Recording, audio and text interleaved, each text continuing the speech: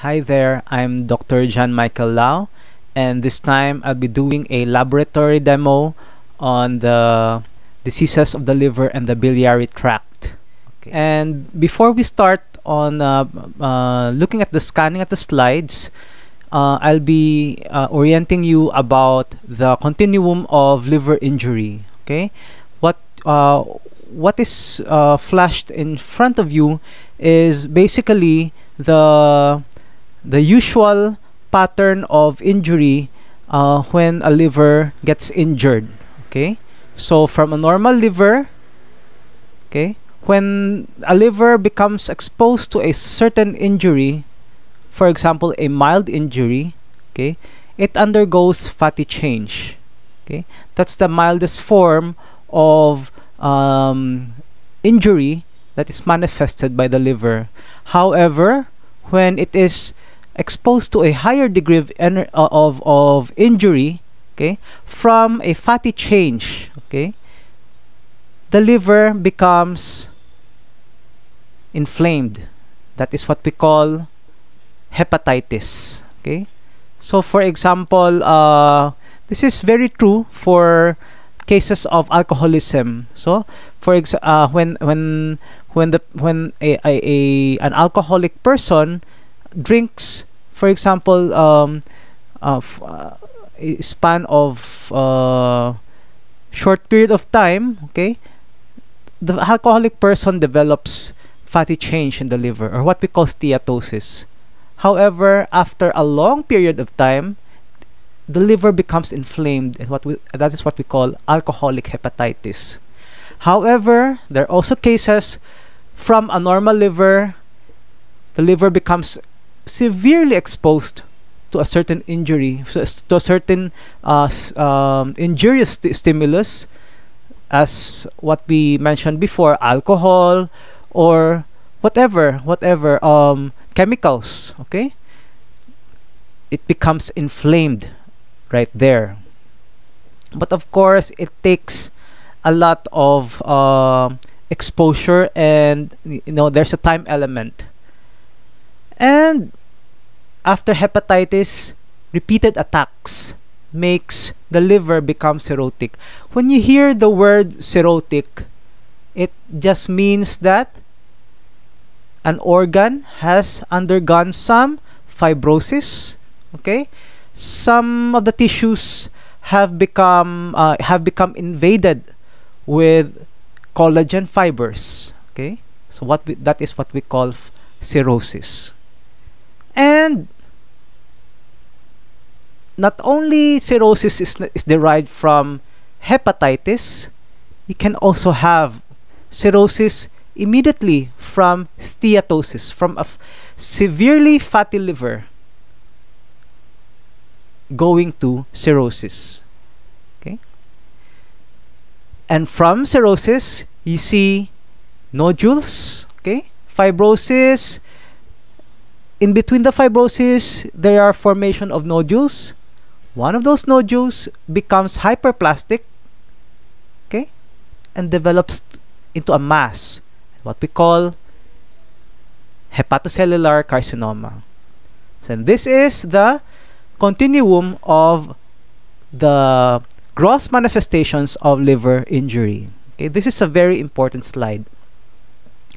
So first off, we have a case of a 5-year-old boy who had bronchopneumonia, and unluckily the patient died. Upon autopsy, the liver was found to be enlarged and yellowish, flabby and soft, and the cut surface was greasy. Okay, you might wonder why a very innocent 5-year-old boy has developed fatty liver, because the usual knowledge that we have is that a person develops fatty liver out of a fatty diet. But there's an exception.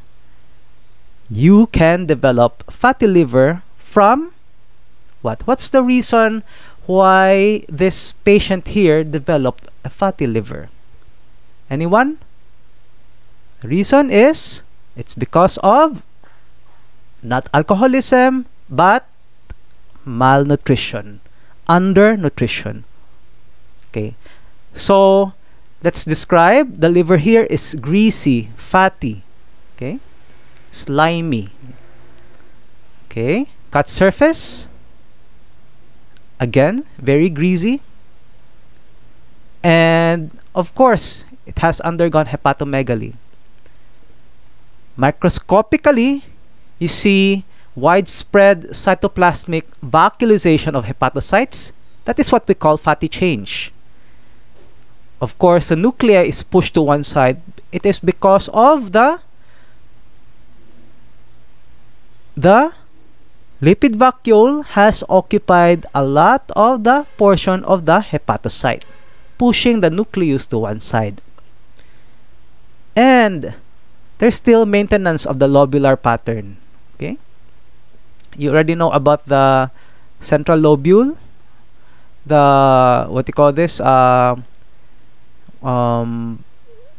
lobule, central lobule. Okay, you have to review that in your histology. So this is a slide scanning view of a fatty liver. Okay, so you see what can you appreciate here? You see the radial arrangement of the hepatocytes. Okay, you can also see the central vein here, what we call as the hepatic vein.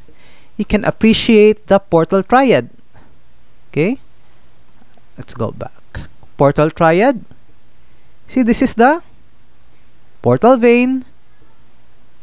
Most probably this is the hepatic no, this is the bile duct. Okay, most likely this is the, and one of the arteries here is the portal hepatic artery. Okay, so what composes the portal triad? First, you have the portal vein, portal, then hepatic artery, and the bile duct. Okay, so hepatic vein again is different from portal vein. Portal vein supplies the liver. Central vein, or the hepatic vein, drains the liver. Okay, so again, this is a picture showing fatty change, but what's new here is that the stain, okay, emphasize some fibrosis. The stain is what they call as a Mason trichome stain. Okay, it is blue, and it presents as some fibrosis, even though we just see fatty change, still some fibrosis. Okay, this is not yet cirrhosis, but some fibrosis. Okay, presenting as a chicken wire fence pattern. Next, okay, so I think this is one actual slide that we have, and this is the central vein, okay, or the hepatic vein, and these are still normal hepatocytes, okay, radially arranged, okay, and these are hepatocytes that have undergone fatty change. Okay, you see pushing of the nucleus into one side. Okay, this is the nucleus. Okay, the nucleus. Okay, of course, we can still see normal hepatocytes in between. Okay, there. This is a closer view. Okay, fatty change. So very clear, no? You see the lipid vacuole. In cases of fatty change developing into alcoholic, for example, alcoholic hepatitis, okay, and this is a picture of alcoholic hepatitis. Not only you can appreciate some fatty change such as this one, but you can see also these structures. Okay? These are what we call as Mallory bodies. Okay, these are destroyed cytoplasmic structures. Okay,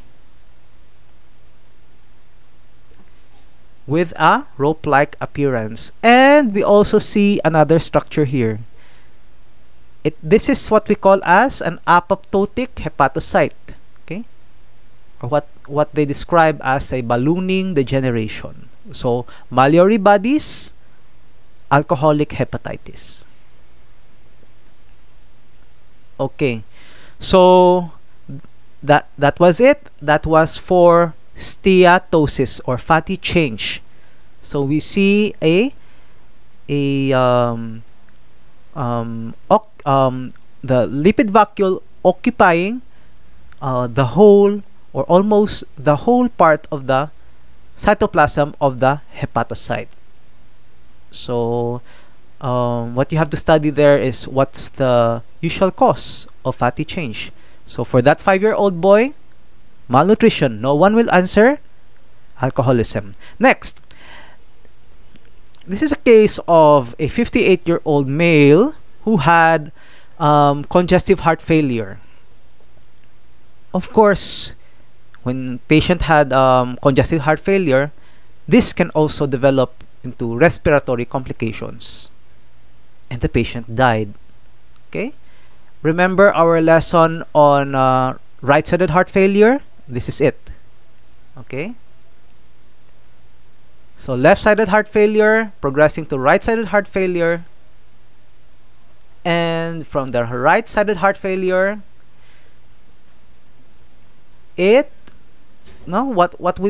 what did we learn about right-sided heart failure? When the right side of the heart has failed, you have a damming of the blood back into the previous chamber, back into the vena cava, back into the portal circulation, okay, into the liver.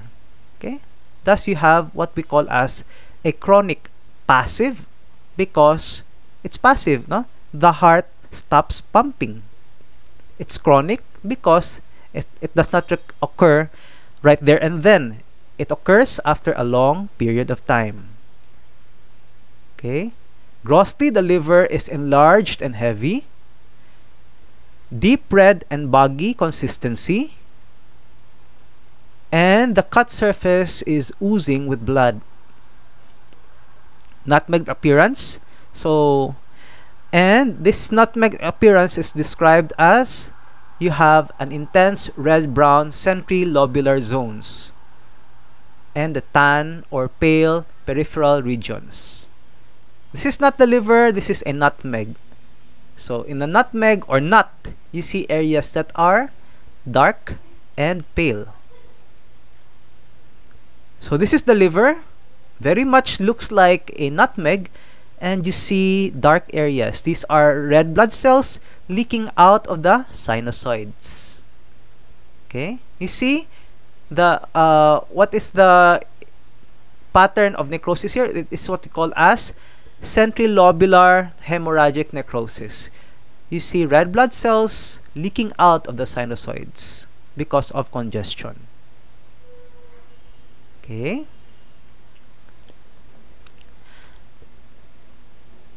Microscopically, you see markedly dilated central vein and surrounding sinusoids filled with blood. Okay, and atrophic hepatocytes. Fatty change or necrosis, can also see that. Okay, it's an incidental finding. You may find it there or not. Okay, and you see here, these are red blood cells leaking out. These are still normal hepatocytes, okay? But you see the red portion are red blood cells leaking out of the sinusoids. Sinusoids are the what? Drainage, no? Drainage of the hepatocytes. Okay? These are like venules, okay, on the hepatocytes. Okay? And these are also red blood cells leaking out of the sinusoids. This is I think this is a portal vein. Okay, and you see these cells. Okay, these are red blood cells. These are hepatocytes, and these what the structures are the cells here that leak out are the red blood cells. Okay, making the liver take more pink stain. Okay, what we call eosinophilic. And you also see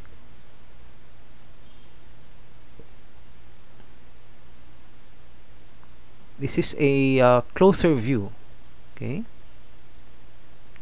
these are where are the hepatocytes? These are hepatocytes. Okay, and the red blood cells that are leaking out. Okay, so passive congestion, we see leaking out of the red blood cells. Okay, so let's go to cirrhosis. Any questions? Okay, so cirrhosis. You have a case of a 50-year-old male who was a heavy drinker. Of course, after a long period of time, developed recurrent ascites. Ascites is a retention of fluid in the peritoneum, jaundice, and emaciation. Okay, or loss of weight. Develop massive hematemesis and melena. So the patient vomited blood. Okay, not from the respiratory but from the GI, and defecated blood, dark tarry stools. Okay, and died. Okay, so this is a clinical picture of what you see here. This is ascites. Okay, aside from that, what do you see? What are these veins? This is caput medusae, because it is believed that the veins are engorged, very much engorged, that it forms the head of Medusa. So caput medusae. Okay, so those are just a few of the manifestations of cirrhosis. Please read on the clinical manifestations of the cirrhosis. This is very important because when you know this, you'll be able to detect patients or suspect patients with cirrhosis. Okay, so you can like a patient walking on the road, a man walking on the road with a big belly. Okay, you know, looking like a pregnant person, but of course he's a man, he can't be pregnant, so most likely the patient has cirrhosis. Okay, you can only suspect. Okay, grossly, the liver is contracted, firm to hard. Okay, of course, no, when because in cirrhosis, not only we mentioned before, the liver has become fibrotic. Okay, aside from that, fibrosis has encroached to the whole liver. Okay, that is the aim of cirrhosis. Okay, and the liver shrinks. So therefore, when upon ultrasound, when the radiologist sees a cirrhotic liver or a shrunken liver, he will suspect that that is cirrhotic. Okay, and finally, nodular. Yellow brown and cut surface has uniform nodules surrounded by gray-white fibrous tissue. This is what I was talking about. Okay, this is a cirrhotic liver, very much looking like a chicharon. No, it's not chicharon. This was the specimen that we have had way back in Urgelio. Okay, we don't have this anymore in the present MHAM unless a new specimen will be acquired. Okay, and our teacher before told us that a cirrhotic liver very much looks like an almond roca. Okay, or what? Safari, you know, safari, it's a Rice Krispie chocolate. Okay, it very much looks like that. Okay, this is not the liver, this is almond roca, and this is a cirrhotic liver, very much shrunken, compact, and nodular. Okay, so please take note, a nodular liver is a cirrhotic liver, many nodules.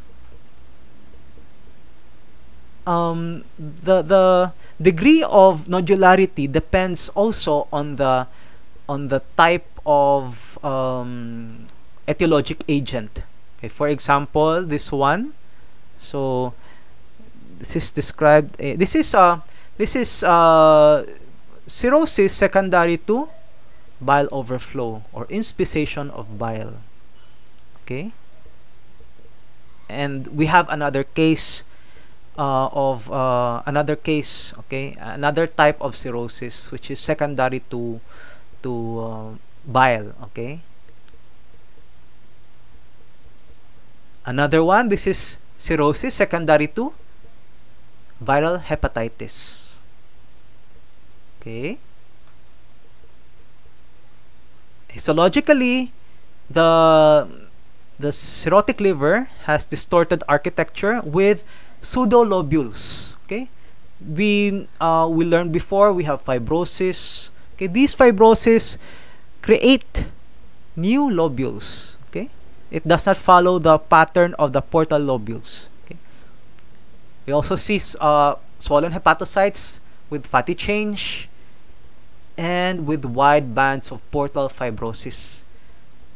The predominant inflammatory infiltrate here are lymphocytes.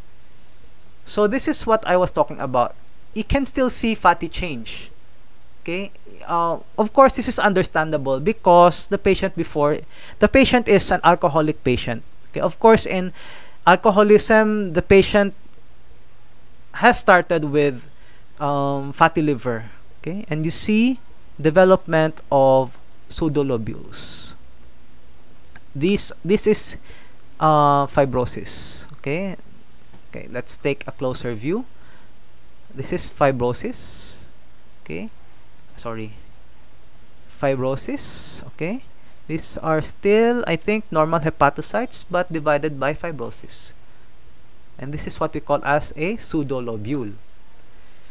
And a specific term of cirrhosis or nodules that measures less than 3 mm is what we call as micronodular. So micronodular cirrhosis less than 3 mm. Okay, it is also called as Laennec cirrhosis. Most probably the scientist that discovered this type is Laennec.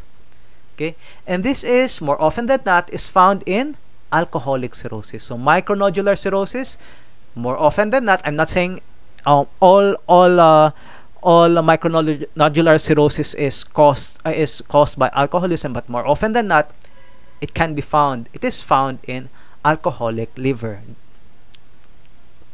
Okay, this is a fatty change. You see fibrosis. You see some fibrosis in between. Okay, so cirrhosis, you see shrunken liver, you see pseudolobules. Okay, you see nodules grossly. Okay, any questions? Okay, next is a case of a 40-year-old male with high-grade fever, developed right upper quadrant pain. Okay, most likely this patient had an infection. Okay, and with a rigid abdomen. Okay, acute abdomen. Okay, with jaundice, alternating diarrhea and constipation history. So this is a very important part of the history. And patient died. So this is a case of amoebic abscess. Okay, so amoeba, this is caused by amoeba. So what's the cause of amoeba? It is what? What's the etiologic agent? It's Entamoeba histolytica. Okay, very good. So it is ingested, okay, as a cyst, and it develops into trophozoites in the large intestine. Okay,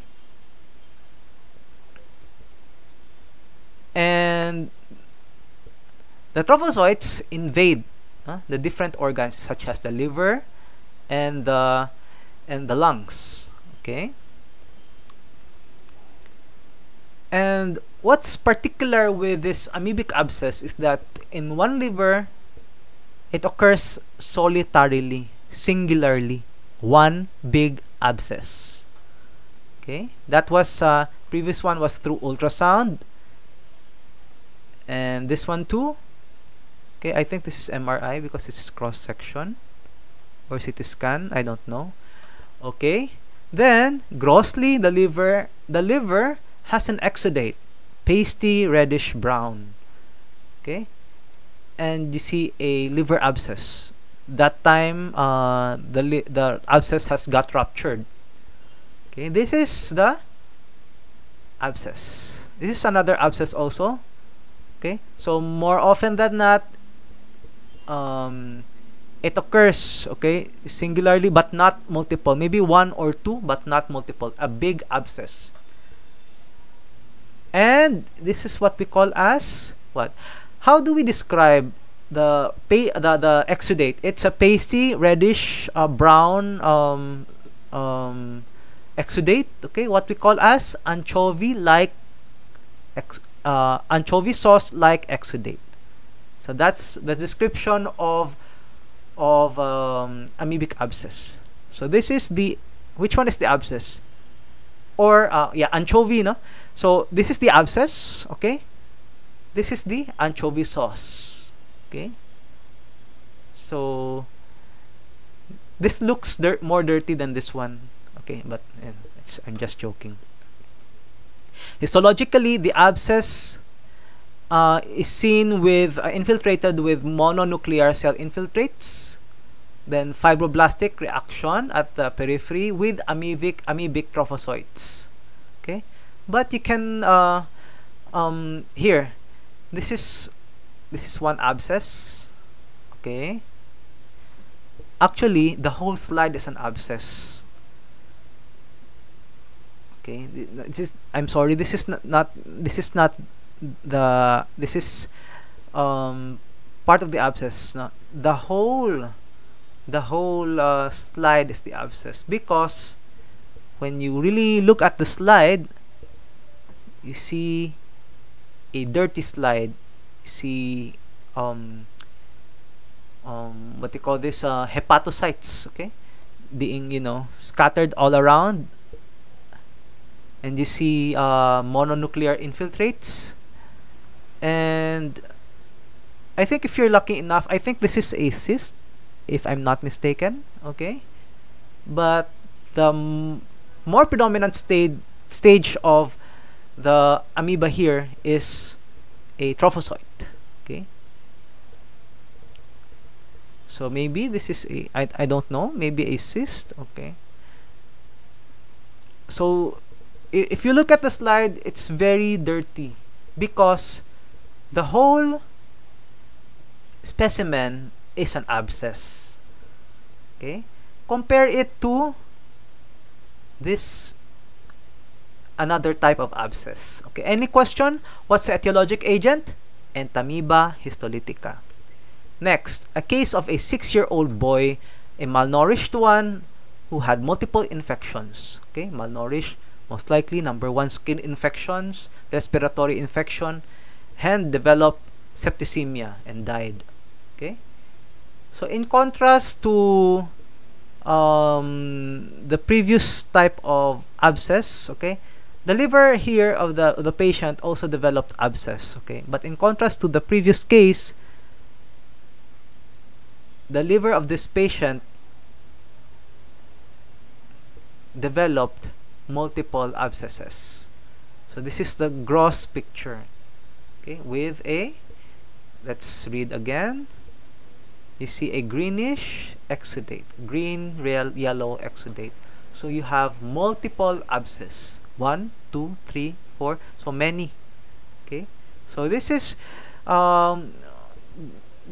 what is different, no? What is different from amoebic abscess, because pyogenic abscess occurs multiple, and it's caused by what have you? You have Staphylococcus aureus, the most common etiologic agent, and the Streptococcus family, Pyogenes, okay, and other types of bacterial infections. Histologically, the abscess is well circumscribed, surrounded by fibroblasts and capillaries, and with a fibrino-purulent exudate at the center. So this is pyogenic abscess is what we usually it's a typical abscess that we see in other organs as well. Okay, like this. So in one slide you can appreciate many abscesses because it is multiple. Okay, you can, these are still normal hepatocytes around surrounding a abscess. What's the predominant infiltrate? It's neutrophils, and these are two abscesses. Okay, so it is the body's mode of warding off infection. No, it traps the infection inside the abscess. These are the inflammatory infiltrates, neutrophils. Okay, any questions? So what's the etiologic agent? Many. Staphylococcus and many. So please read on the etiologic agent of pyogenic abscess. So next, you have a case of 36-year-old female who developed typhoid fever. What's the cause of typhoid fever? It's what? What's the cause of typhoid fever? It's Salmonella typhi. Developed septic shock and died.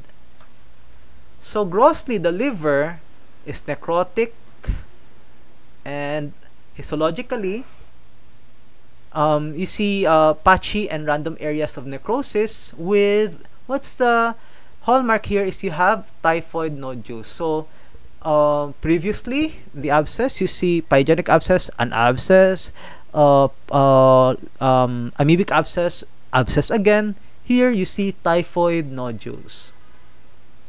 Again, these are aggregates of inflammatory infiltrates. Okay, what's the predominant infiltrates here? You see lymphocytes, but in the typhoid nodules you see reticuloendothelial cells and histocytes. Reticuloendothelial cells, these are macrophages. Okay.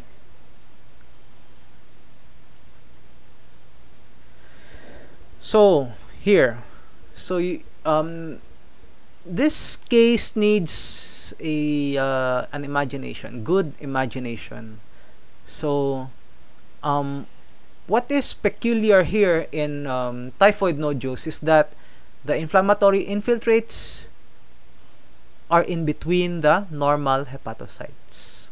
So it's here, this one is also one nodule, another. Okay, and from the far point of view or scanning view, you see you can appreciate the nodules. This one too, this is one typhoid nodule. So maybe in the exam you have to discern if it's an abscess or a nodule? So if it's an abscess, is it pyogenic or amoebic? Okay, another typhoid nodule. Okay, so I think it's easier because in pyogenic abscess you see localization of inflammatory infiltrates. In the inflammatory infiltrates, you will not see any. Maybe just a few hepatocytes, but predominantly that's occupied by inflammatory infiltrates. Okay, but here you see hepatocytes in between. Okay, any questions? So etiologic agent of what you call this typhoid, okay, is Salmonella typhi. Next, a case of a 43-year-old female, non-alcoholic, okay, developed sensorial changes, okay, maybe delirium, okay, and had massive abdominal enlargement, okay. So most likely, this is a case of, again, a patient developing cirrhosis. But what is the cause? It is negative for alcohol. The patient is non-alcoholic, so it's not caused by alcohol. The patient is negative for hepatitis B and circumoval precipitation test. I think this is the medtech stuff. Okay, so again, this patient is negative for hepatitis B because hepatitis B is also one common cause of hepatic cirrhosis, okay, and even hepatocellular carcinoma in Asians. Okay, so negative. So let's all other causes ruled out. So let's investigate. Patient developed portal hypertension with hepatic hematemesis. Okay. So by the way, what's the cause of this hematemesis? This is caused by hematemesis, vomiting of blood. This is caused by portal hypertension. Why? Because the liver has developed what? Cirrhosis. Okay, so from cirrhosis, developing portal hypertension, okay, causing formation of collateral channels, causing formation of esophageal varices, what have you. So in the GI you see esophageal varices, in the anal part you see hemorrhoids. Okay, so what are the other collateral circulations? Okay, secondary to portal hypertension. So the patient, this is this is ascites. Okay, but what is really the cause? It is caused by, so take note, when investigating, you should also include where the patient was coming from. Okay, so this is very common in the Philippines. It's very common in Mindoro, okay, Leyte, okay, and other areas as well. Okay, schistosoma. This is the etiologic agent of cirrhosis in this case. Okay, but for the sake of exam, when you see this particular case, you brand this as schistosomiasis. Okay, so you have a schistosoma entering your system. Okay, it enters as a sarcaria. Okay, to the GI, not into the GI, into the skin. Okay, and it goes into the circulation or blood stream. Okay, and you see from cercaria, the adult form, male and female, reproduce eggs. Okay, so schistosoma mansoni, schistosoma japonicum, schistosoma hematobium. So mansoni is the most common, japonicum, okay, hematobium, which causes bladder cancer. Okay, again, it's the intermediate host is the snail, but the definitive host here is the human. Okay. So this is what we call as the eternal copulation, which is the woman, the one with the ovary. Okay. This is the male, the thinner one. Grossly, the liver is enlarged, nodular, cut surface. So again, this is schistosomiasis developing into cirrhosis with pipe stem fibrosis. Here, that is pipe stem fibrosis. Histologically, you see, what's the hallmark here? You see schistosoma eggs, and schistosoma eggs are very much identifiable because it takes up the violet stain. No, it's colored violet. Okay, but if it's another stain, okay, or if it's not stained, then you have to really check if that's really an egg. Okay, so portal area found in the portal areas in the periphery of the lobules with the following inflammatory infiltrates, and these are what we call as the schistosoma eggs. Okay, schistosomiasis. Again, you see fibrosis. You also see lobules, pseudolobules. Okay. What do you call this? These are red blood cells. Red blood cells that becomes congested because of obstruction in the portal circulation by the schistosoma eggs. Okay. Again, schistosomiasis, schistosoma eggs, you see congestion.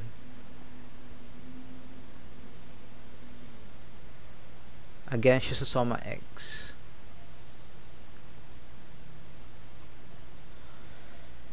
Any other questions? Okay.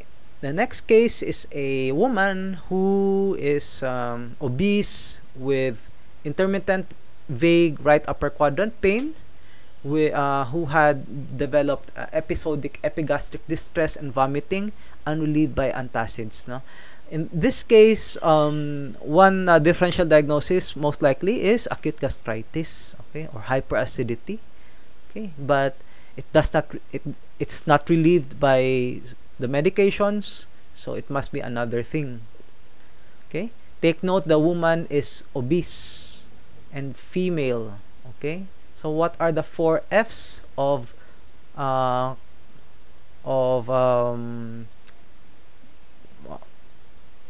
F's of cholecystitis? Okay, high risk for cholecystitis. You have fat, female, okay, 40, 42, okay, and fecund, or highly productive, highly reproductive. Okay, multiple gallstones. I think the 4 F's pertain to cholelithiasis. Okay, this case is cholecystitis secondary to obstruction secondary to gallstones. Patient underwent cholecystectomy. Grossly, the gallbladder is enlarged and is found to have 10 black stones. Okay, and the cut surface outside it's very smooth, but inside it's very thickened and rough. Okay, so when you see black stones, this is what we call as pigment stones.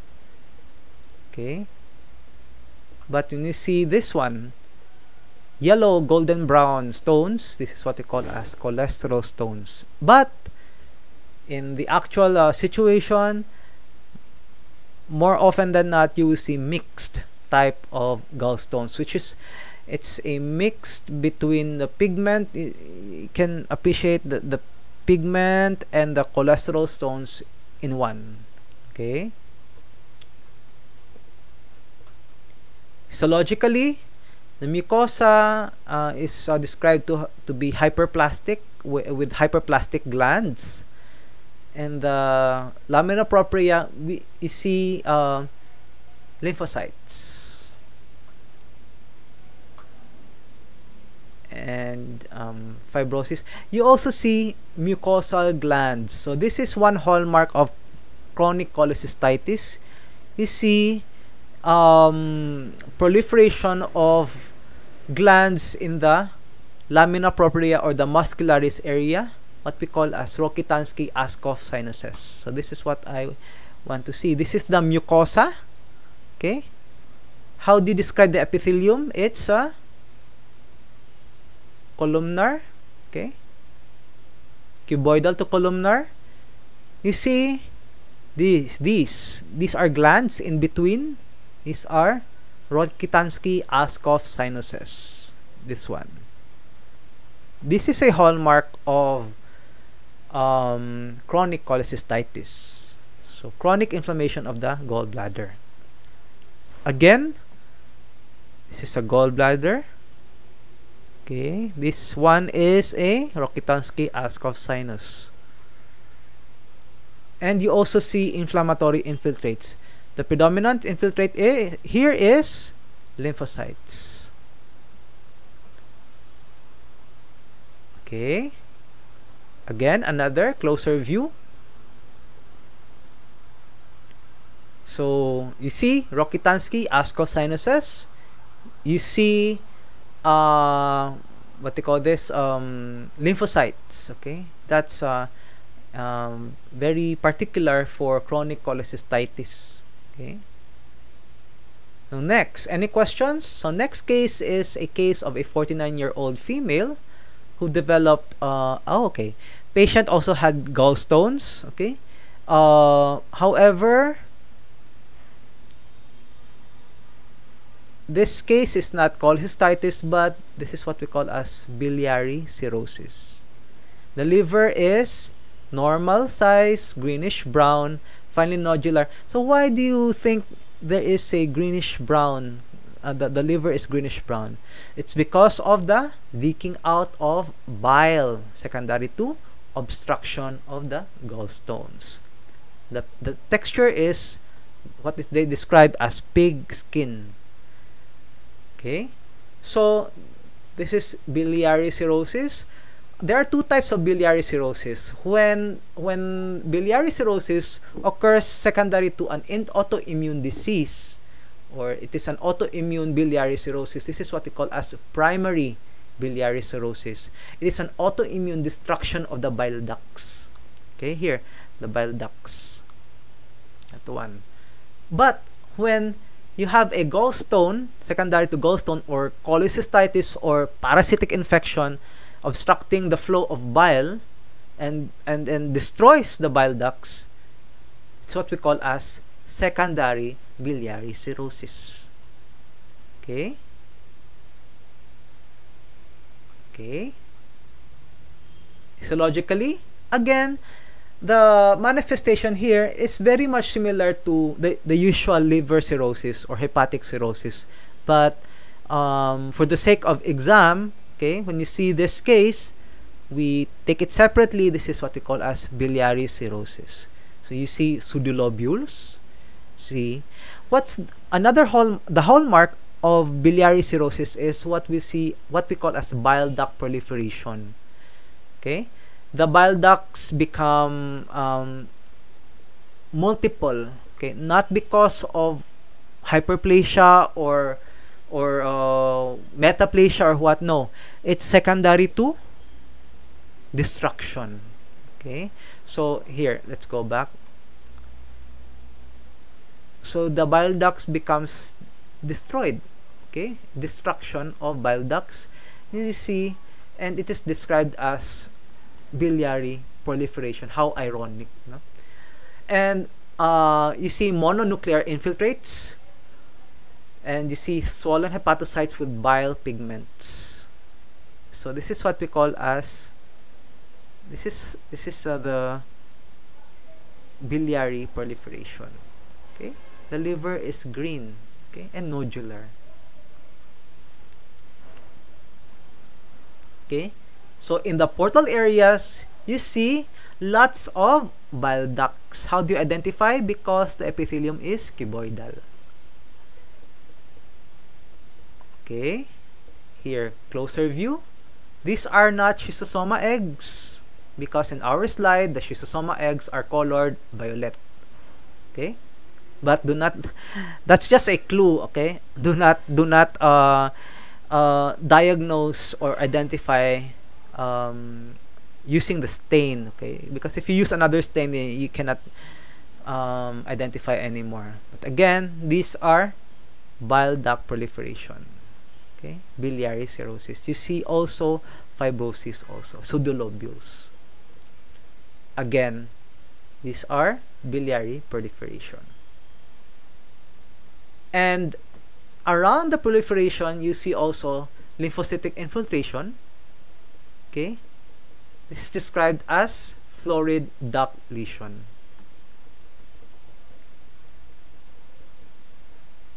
Again, this is also a picture of biliary cirrhosis. This one, another biliary proliferation. Okay. Okay. Any questions? So biliary cirrhosis, secondary to bile buildup, bile outflow. What do you call this? If it's autoimmune, then that's primary. If it's secondary to some other previous cause, it's secondary biliary cirrhosis. And what's the hallmark? It's biliary proliferation. The 10th case is a case of a 45-year-old male who developed upper abdominal pain with abdominal enlargement, that's ascites, with jaundice, body malaise, anorexia, weight loss, that's emaciation, palpable, tender liver, nodular, that's cirrhosis, and a palpable spleen. So therefore the patient had hepatosplenomegaly with a positive fluid wave, that is positive for ascites. Elevated direct and indirect bilirubin, okay, because of obstruction. There are many causes for an elevated bilirubin. Okay, you can have secondary to conjugation, defective conjugation. Okay, that is what we call as what they call this. Okay, or second is what we have. What is secondary to increase in what? Hemolysis. Okay, that can also be caused. That can also cause increase in indirect bilirubin. Okay, we will talk about that in ClinPath. Okay, and the patient had low albumin. So the patient, if the patient has low albumin, there are two causes, maybe malnutrition. Second, if there is defective production of albumin from the liver, and this might be the more likely cause of low albumin in this case. Patient had elevated transaminases, destruction of hepatocytes, and positive for hepatitis B. Okay, so do you know where we are going? We're leading to, so a patient that had hepatitis B developing to cirrhosis. Okay, I think in this slide, this is the most the most maximum idea that we can get from this slide. Okay, we still have to investigate grossly. The liver has okay, we said it, hepatosplenomegaly, ascitic fluid. The liver has a massive tan mass. Okay, so not only that the patient had a cirrhotic liver, but with a mass, with areas of green cholestasis. Okay, with hemorrhage. Okay, and necrosis, necrotic areas.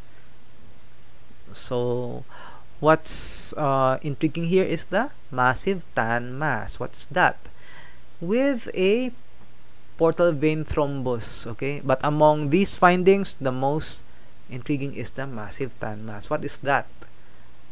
Okay, so this is the mass. This is not the mass, this is the gallbladder. This is the mass. Okay. Microscopically, the patient has the liver is divided into neoplastic nodules, very much similar to the pseudolobules that is characteristic in cirrhosis. Okay, and you see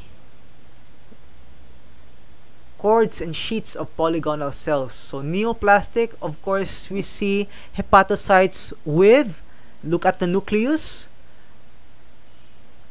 undergoing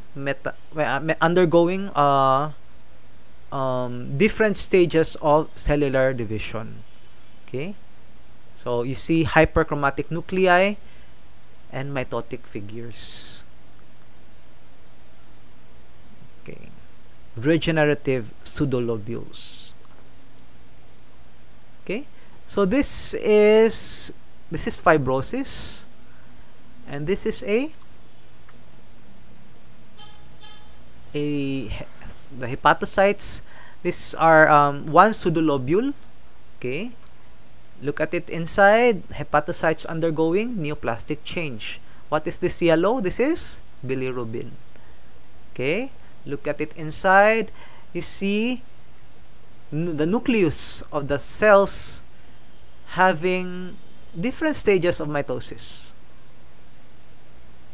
Okay,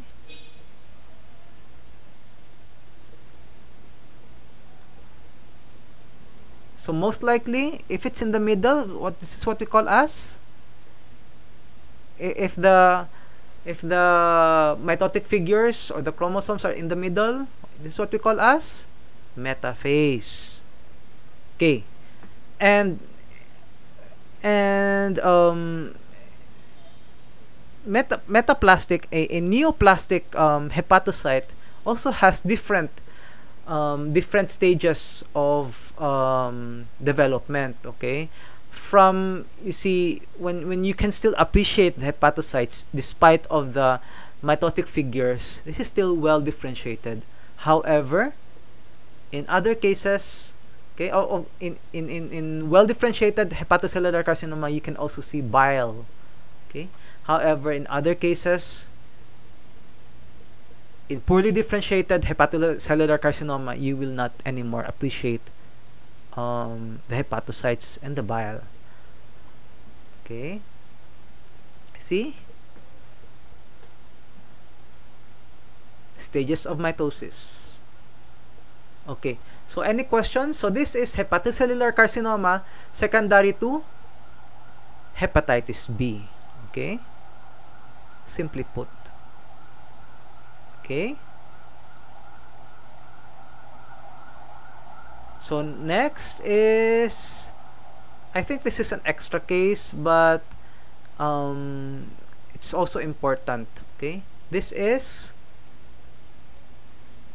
carcinoma again of the bile ducts, cholangiocarcinoma.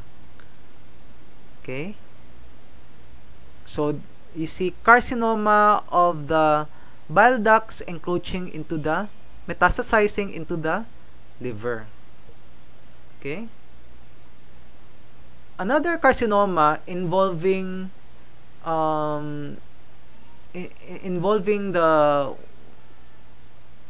the biliary epithelium is what we call as the gallbladder carcinoma. Okay, it can be, if you read it in the book, it can be endophytic or inside the mucosa, or exophytic, which is outside or in the serosa. Okay, and both of them, because these are biliary epithelium, okay, you can see proliferation of glands in the lamina propria. Okay, so very much look alike. Okay, so you have to read the case if you encounter this case. Again, so this is cholangiocarcinoma. You see, these are glands, and the epithelium has mitotic figures. Okay, tumor cells. Again, very similar. Okay, that one too. Okay, this is a biliary epithelium that has undergone tumor transformation. And have a great day.